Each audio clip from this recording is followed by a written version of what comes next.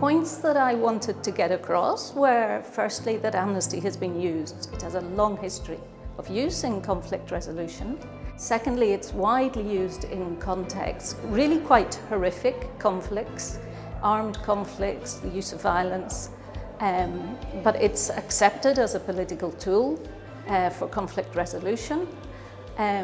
And now there's also cases of amnesty it's widely used for political crimes and is used in contexts of protest.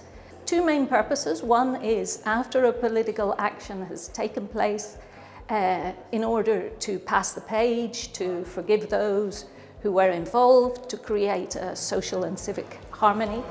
And the other main purpose is during a process where you want to bring the actors into the process in order to then find a political solution.